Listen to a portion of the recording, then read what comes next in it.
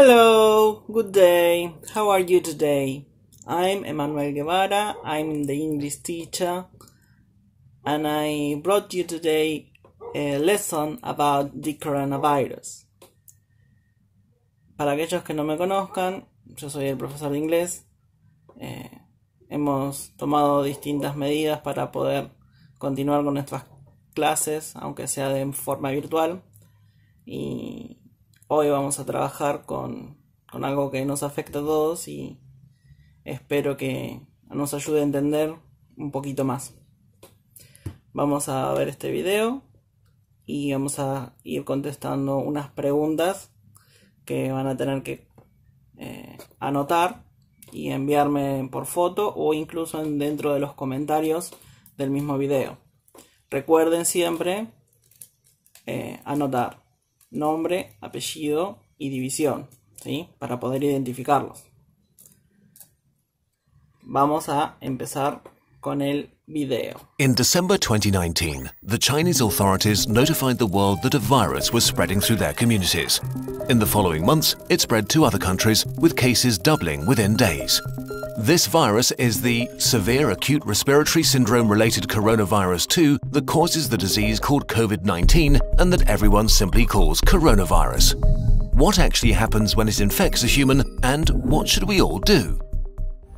Okay, let's stop here and answer these questions. When was the virus notified? In November 2019, in December 2019, in January 2020.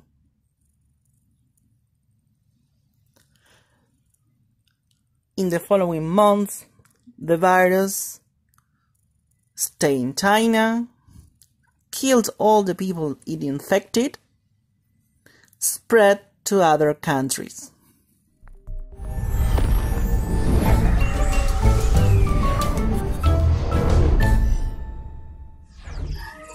A virus is really just a hull around genetic material and a few proteins, arguably not even a living thing.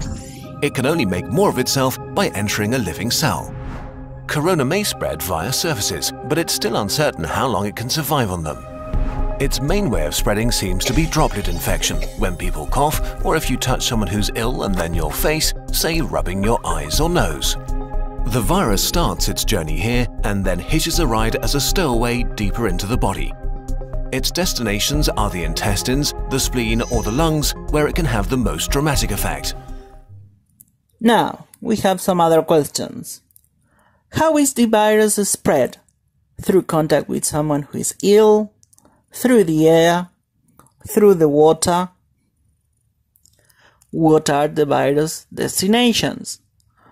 Brain, bone and hair, intestines, the spleen and lungs, stomach, ears and eyes.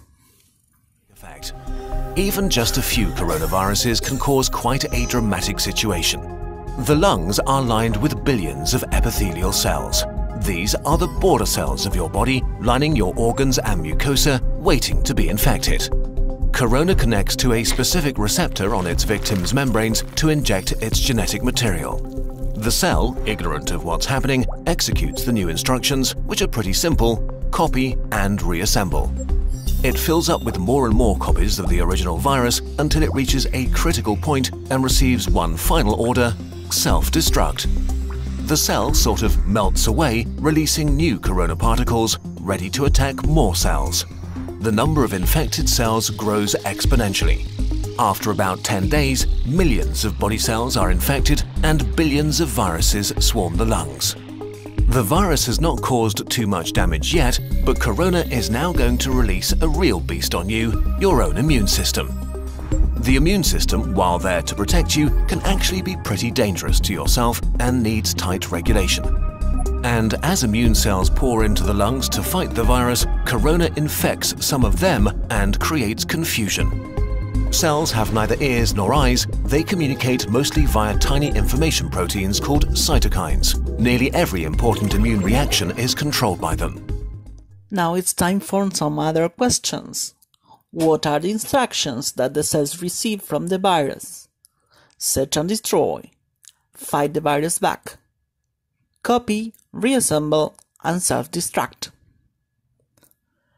How do the cells communicate one to each other?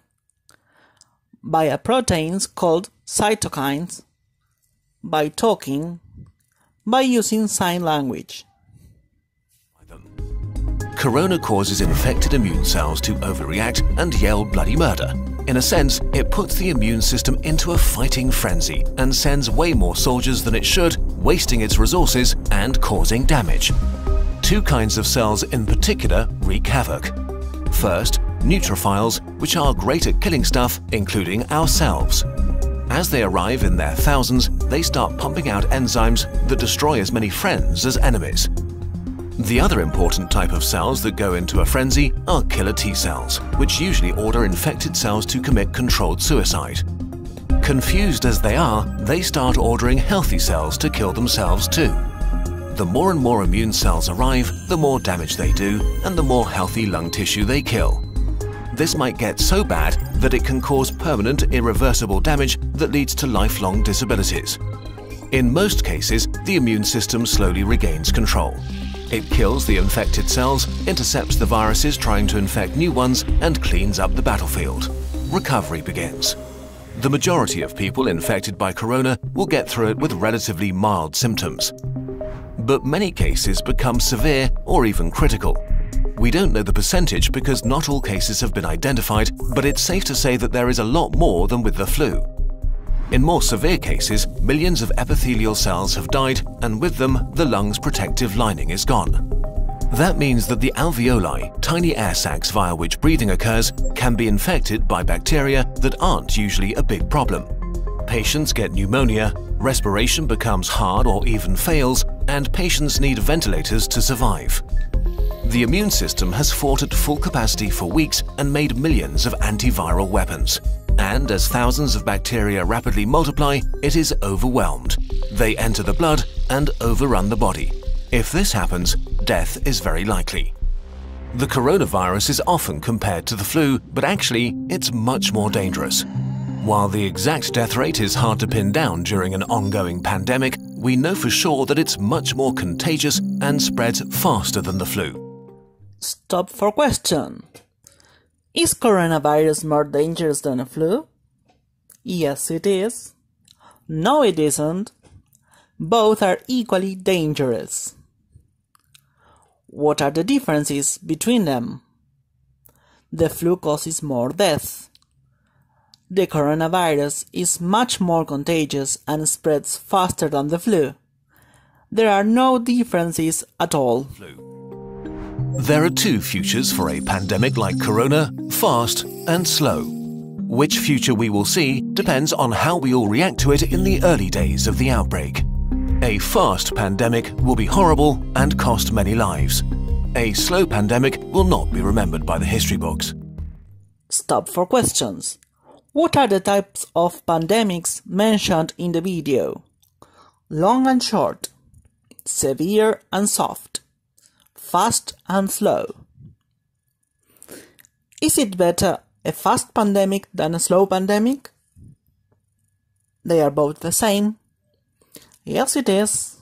No, it isn't. The worst-case scenario for a fast pandemic begins with a very rapid rate of infection because there are no countermeasures in place to slow it down. Why is this so bad? In a fast pandemic, many people get sick at the same time. If the numbers get too large, healthcare systems become unable to handle it. There aren't enough resources like medical staff or equipment like ventilators left to help everybody. People will die untreated. And as more healthcare workers get sick themselves, the capacity of healthcare systems falls even further. If this becomes the case, then horrible decisions will have to be made about who gets to live and who doesn't.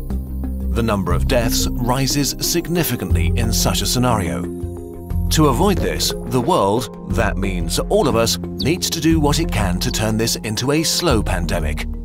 A pandemic is slowed down by the right responses, especially in the early phase, so that everyone who gets sick can get treatment and there's no crunch point with overwhelmed hospitals. Since we don't have a vaccine for corona, we have to socially engineer our behavior to act like a social vaccine. This simply means two things: not getting infected and not infecting others. Some questions. Which is the worst decision the doctors have to take in a fast pandemic? Who goes to work and who doesn't? Who stays at home and who doesn't? Who gets to live and who doesn't? Do we have a vaccine for coronavirus? Yes, we do. No, we don't. It is not important to find a vaccine. What are the two instructions to act like a social vaccine? Not going to school and not staying outside. Not assisting events with lots of people and not drinking alcohol. Not getting infected, not infecting others. Although it sounds trivial, the very best thing you can do is to wash your hands. Soap is actually a powerful tool. The coronavirus is encased in what is basically a layer of fat. Soap breaks that fat apart and leaves it unable to infect you. It also makes your hands slippery, and with the mechanical motions of washing, viruses are ripped away. To do it properly, wash your hands as if you've just cut up some jalapenos and want to put in your contacts next. The next thing is social distancing, which is not a nice experience, but a nice thing to do. This means no hugging, no handshakes.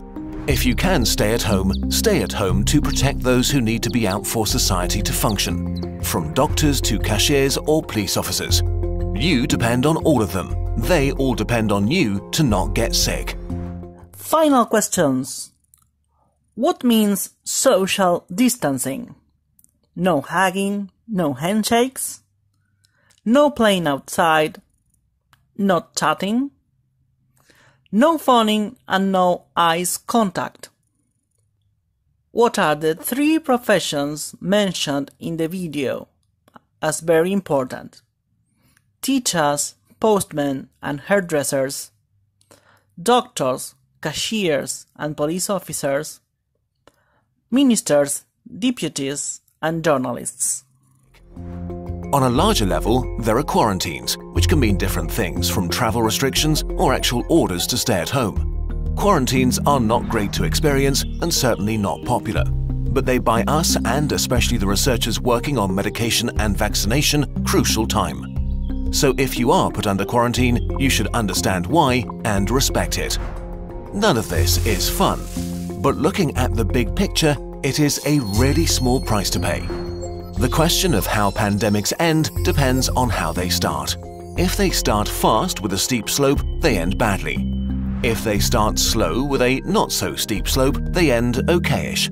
And in this day and age, it really is in all of our hands, literally and figuratively. A huge thanks to the experts who helped us on short notice with this video, especially Our World in Data, the online publication for research and data on the world's largest problems and how to make progress solving them. Check out their site. It also includes a constantly updated page on the corona pandemic. Okay, up to here was the video. I hope you could answer the questions. It was a multiple choice. It was a kind of easy task, but the most important thing is for you to understand and to learn about this virus and the pandemic, and what are the actions we have to take in order not to get the virus. Espero que hayas disfrutado el video, que hayan podido completar la tarea, pero lo que más espero es que estén todos bien y que prontamente podamos vernos cara a cara para continuar con nuestras actividades. Les mando un abrazo muy grande y pronto nos veremos. Espero sus respuestas en los comentarios o a través del mail que dejo en la descripción del video. Nos vemos. Adiós.